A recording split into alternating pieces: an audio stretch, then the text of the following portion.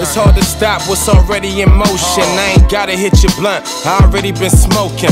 G-Star denims on my smurder shit. In '08, my mental was really on some murder shit. What's good, you guys? It's the Don, aka the King of Two. Goddamn, my fucking voice cracked. Alright, I'm gonna scratch my head. Oh, itches. I'm gonna showcase a move everybody needs to learn how to do if you're a short sharpshooter or a shot creator, or if you're just a playmaker or a point forward in general. It is the momentum crossover, and obviously if you're an advanced dribbler, you already know how to do this. But sometimes I wouldn't say I'm a super advanced dribbler, but I know what I'm doing, right?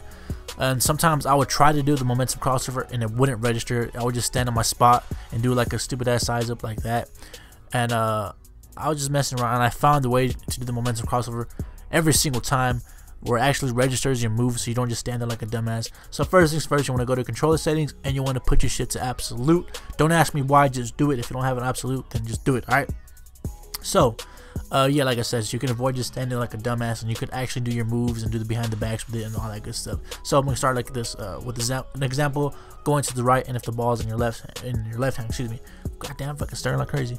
All right, you're gonna flick the right stick first. You're gonna flick it at an angle, at a northeast angle, not to the right, not up, in between that area. You're gonna flick it really quick, just pop. And then right after that, not even a millisecond later, as fast as you can, you're gonna move the left stick to the right and hold the right trigger at the same time as that, and you should be able to do it. Obviously you probably won't get it at first, just keep practicing.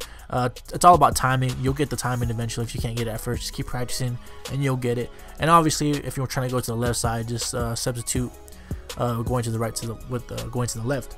So if the ball's in your right hand trying to go to the left, you're gonna flick the right stick. Instead of flicking it to an angle at a northeast angle, you're gonna flick it to a northwest angle and move the left stick to the left and hold the right trigger. Same thing, just going to the opposite way. So yeah, if you didn't get me, obviously I left it like a little caption, so go back to it and pause it and read it. I have videos in 2K16 how to do it, but it's a little different this year.